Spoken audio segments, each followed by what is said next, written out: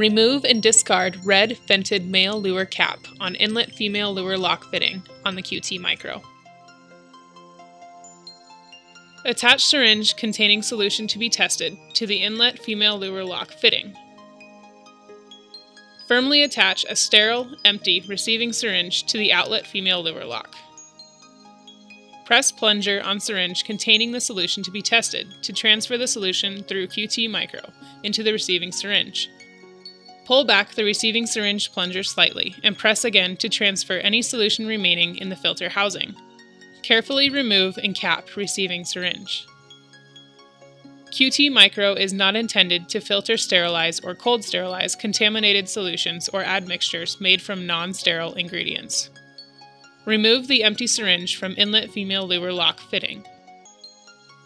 Attach syringe containing GrowMed growth media to the inlet female luer lock fitting. Press plunger on growth media syringe to fill chamber on QT Micro.